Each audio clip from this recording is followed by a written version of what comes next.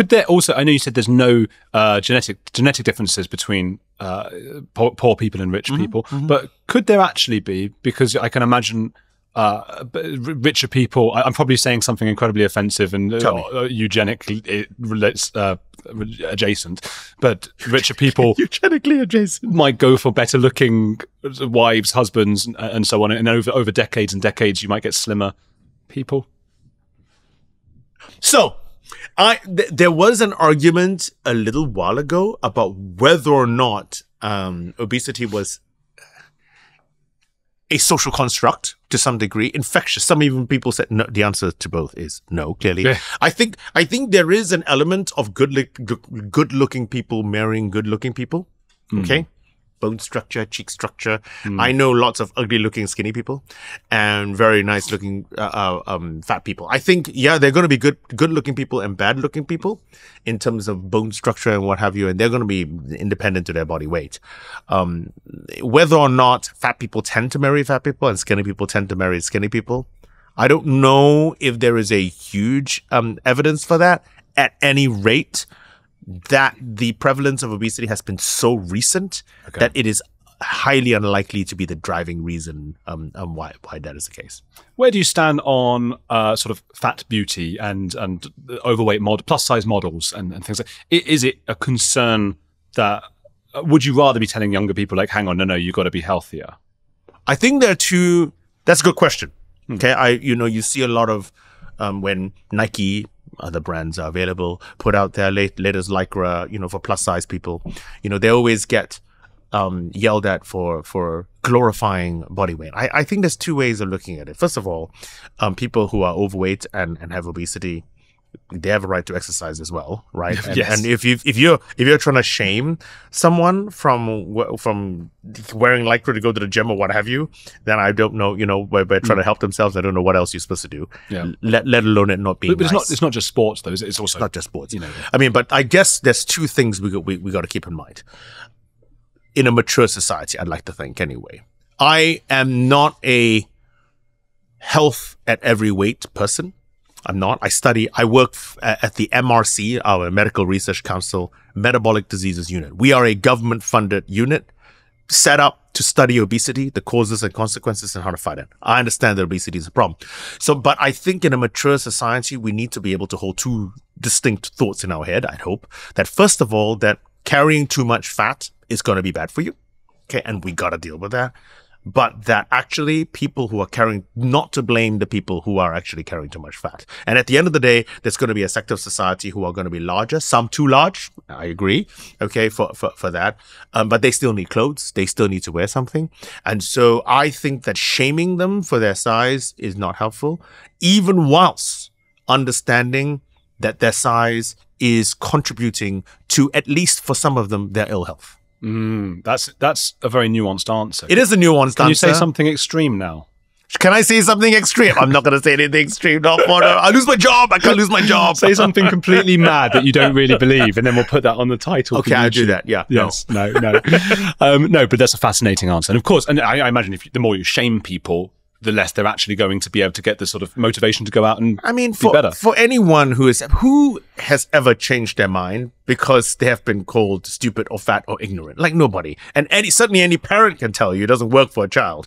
And so I just don't think that is the that is the way that you're going to do it. I think punitive. So it's not nice, and why should you be doing that? But I think punitive measures anyway, in order to try and tackle the obesity problem on an individualized basis, where the onus of responsibility is therefore kind of shuffled over to the person with the weight problem, I don't think it's helpful. I don't think it's helpful either. How dangerous is it, especially for young people, teenagers and things? How dangerous is it for them to be overweight for them? So I guess if we can take 1.5 steps back and just say, well, what is obesity? I think, and you might think, you might think we were discussing BMI when we started this, and people, and it actually view clinically, a BMI of 30 and above 25 is considered overweight, and above 30 is someone having obesity. But that's just a number, and we've discussed it doesn't take into account your muscle mass. I think a more nuanced, and I'd like to think a more accurate way of describing what obesity is carrying too much fat that it begins to influence your health. And I think that is what obesity is. Okay, so then the question is, well, how much fat is too much fat? And see, then we come into a very, very interesting and complex discussion of actually how much too much fat is different for different people. Meaning that some people can carry more fat safely. Now, leaving aside what our ideals of beauty are. Okay, I'm just talking purely health. Okay, metabolic health or whatever, heart disease, type 2 diabetes, all that kind of stuff. There are going to be some people who can be larger than somebody else who doesn't look skinny, doesn't have a six pack, but is actually more healthy than some people who are skinnier. And that's because of the ability to actually store fat in their bodies. And safely. So they would have better, what would you notice that's better about those people? Or healthier? That's a more complex question than you might actually imagine. I think famously, your body shape matters. So, pear shape versus apple shape in an individual. So whether or not you carry your weight around your bum and underneath your skin. So those tend to be women, although not exclusively women. They tend to be women. Okay. They tend to be pear-shaped looking individuals compared to apple-shaped looking human beings, which tend to have more carried a weight around their trunk, beer belly looking type people. They tend to be men, but not exclusively. And so there's a classic example of, undoubtedly, if you look at cardiovascular, heart disease and many metabolic diseases, it's more prevalent in men than women. And that's because men tend to store fat in different places. So that's the first thing. So where you put your fat matters. Fascinating. On top of that, though, so you have different shapes, and so therefore largely driven by your sex. Okay, largely. But that's not the only driver. The other thing which matters is how much fat you can store in each of your fat cells. And people think that your fat cells, that you gain fat cells and lose fat cells when you gain fat and lose fat. That's not true. Your fat cells are like balloons. They get bigger when you gain weight, and they get smaller when you lose weight. Okay. Now the safest, they're kind of like your muscles. You don't tend to gain or lose muscle cells. Your muscles get bigger or smaller depending on what you do to them.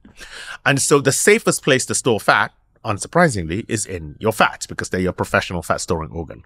The issue is, as the balloon of your fat cell grows and grows, at some point it will become full.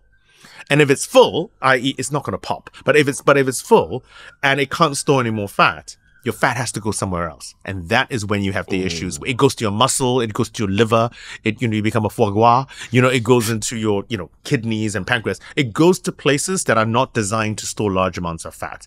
That is when you end up with metabolic disease, diabetes and all kinds of other diseases.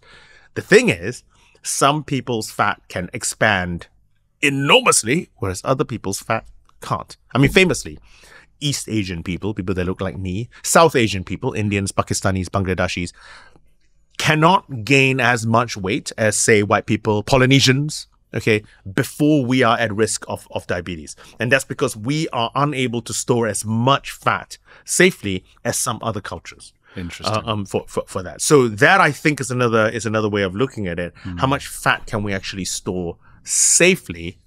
And we need to then work that into the obesity discussion. What about Ashkenazi Jews? Because that's what I am. I'm interested. Do we have a particular thing about fat? That's an interesting question. So I don't know about your fat storage capacity or incapacity. Experiment on me. I mean, Ashkenazi Jews have propensity for a number of other diseases. I'm just trying to think. We get Crohn's. There's Crohn's. There's going to be a number of autoimmune conditions that are going to be there.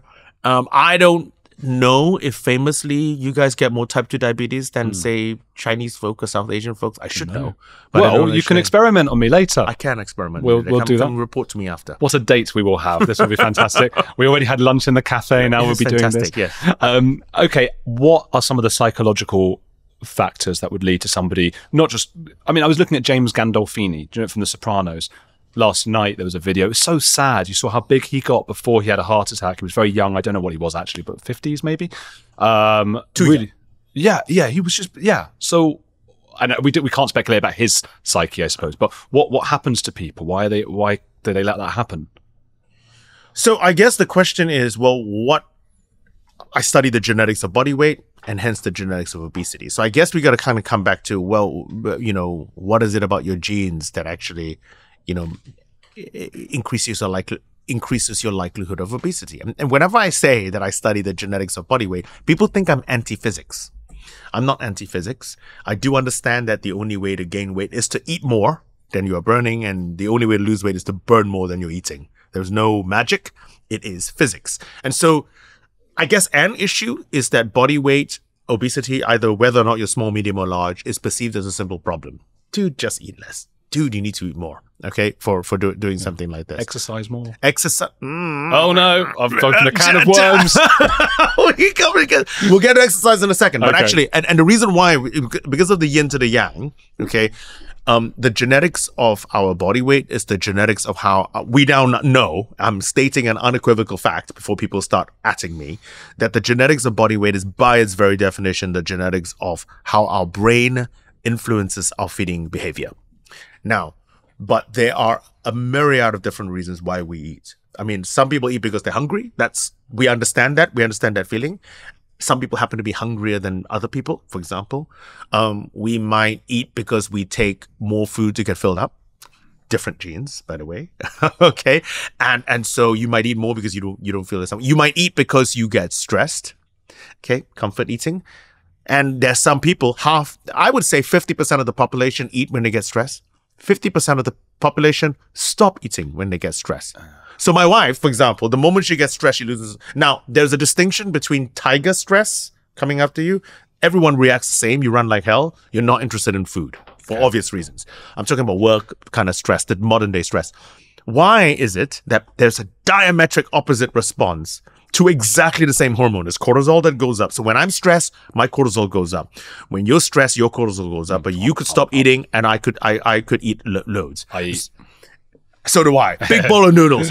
And that's a classic example of why some people might, when under a stressful condition or situation, end up eating more than might need. So COVID. Okay, a classic example, people going, oh, you know, people's body weights have gone up over, during the lockdown. True, accurate. But not everybody's has. And I think part of the reason why this COVID has driven it up is because suddenly you've put a chronic stressor on the entire population. It's like suddenly we're rats in a cage. Okay, literally. And how come some people's body weights went up? Because it was stressful. We didn't know when it was going to, anything was going to happen. You end up eating more. So those are examples. So when we go back to why has someone let themselves become like that? I think you got to sort of ask, well, what has led them to eat? How much of it is biological? How much of it might be psychological?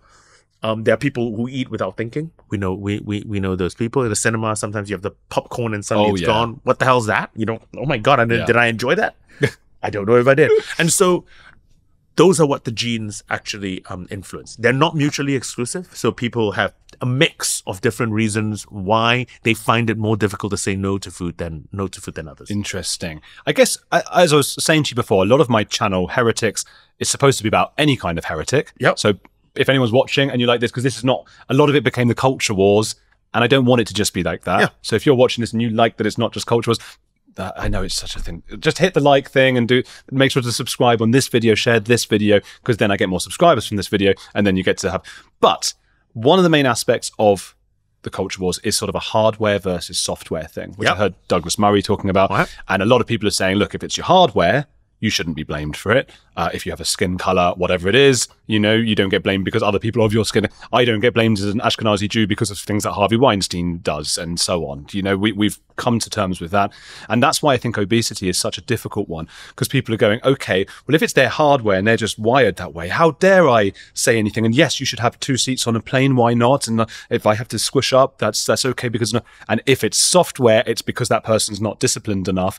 And then you're going, well, hang on a minute. Why should I have to be all squashed? And why should I have less food? What do we do with that? So you're absolutely right. So a couple of things. First of all, it's not a pure, I mean, it's just interesting. Okay, how much, like, no one would blame you for your height, right? If you walk on a plane, you're 6'4", I'm 5'9", right? So there's a huge difference, half a foot difference between us. And we sat on the plane, I take up less space, you take up more space. No one would blame you for it. Hardware. Okay, hardware. However, it's not purely hardware. So in other words, if you look at what we call heritability, now heritability is a term that geneticists use to say, well, how much of a variation of a specific trait, height, okay, it's going to be down to genes versus environment. So heritability of height, for example, is around 80%. Now it's yin to yang. So in other words, if it's 80% heritability of height, then it's roughly speaking 20% the role of the environment. And you might think, well, what could that be? Well, what did you eat as a kid? Okay, pasta and tuna. But you probably ate well, you did this. Now imagine if you were malnourished as a child, even with all the genes that you actually have, you're going to be shorter. Okay, right. Now, that's the heritability of height. But height, you remember, is unidirectional. You grow, you don't shrink. You shrink later when you're old for different reasons. Okay, okay. And so once you reach the maximum height, you reach your maximum height. It's non-volatile. Okay, now body weight. Heritability of body weight, when you do all the same maths, when we look at twins, in particular, when we look at twins, then heritability of body weight is somewhere between 50 to 70%. Okay, about 70% in identical twins. So it's not as high as height, okay, but it's not zero. And so I think when you begin to say, is it hardware or software? And you take a trait which you think is purely hardware, you'd be surprised how much software is involved.